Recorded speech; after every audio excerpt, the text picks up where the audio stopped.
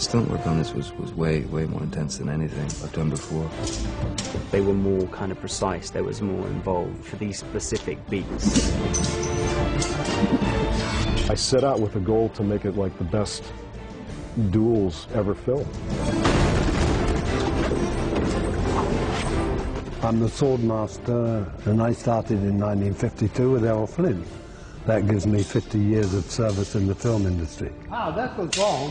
This is the best guy in the business. This is the legendary sword master. In, out. Bob Anderson understood acting with a sword. He said, just because it gets faster doesn't mean to say it's better. He said, you know that as an actor, it's the beats in between. We bought some original swords in London that were quite nice. The one that we're using for Johnny Depp is a sword from 1750. You like pain? Try wearing a corset. When I first read the script, I was like, oh, this is going to be easy. I'll sit in the back of carriages, I'll wear pretty dresses, I'll pout a bit, you know, it'll be fine. But actually, I've had a lot of stunt work to do, which has been rather challenging.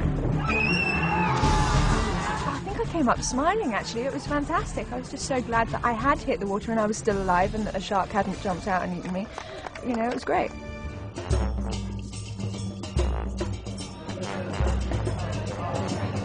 We've had some really big days where we've had, you know, between 30 and 40 hairdressers in and 200 to 300 background working. It's an enormous circus.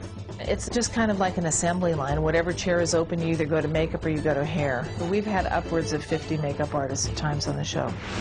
I arrived here with everything in triplicate, 900 pieces, of which 600 were copies of the first 300.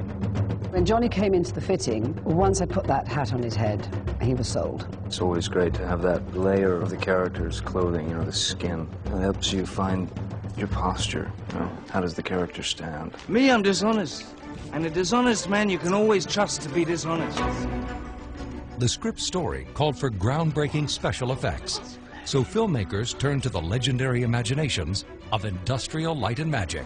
You best start believing in ghost stories, Miss Turner. You're in one. I've worked with them a lot. They did Pearl Harbor with us, and we wanted something unique and different. A lot of effort went into designing what do the pirates look like when they're skeletons, because you don't want them to be just sort of polished white skeletons. The idea of doing skeleton pirates, every animator I know who heard about it was excited to work on this project. When it started, we weren't really sure what it would all have to look like.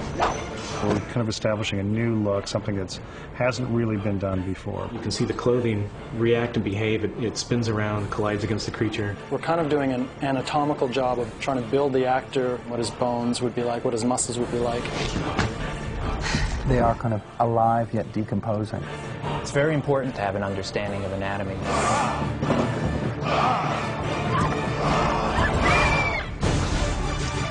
The scenes that had the biggest appeal to me were the big skeleton battles.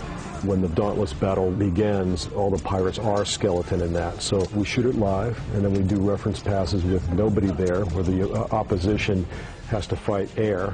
It's like you've been learning a tango with someone for a month, and then they go, okay, now do it without your partner. And you just feel like an idiot. You have to be very focused to act with thin air. It was so much fun, really. I mean, we're making pirate movie here. You know, it's like every boy's dream. This is something really special. We were on set and we would just kind of giggle at how, you know, we get to do this. Every day you come into work and you think it can't get any sort of bigger. It is. It is immensely funny. I honestly believe that this film is for everybody. There's so much in this film. It's really amazing. We take the pirate movie to a new level, and that's our intentions. Here they come.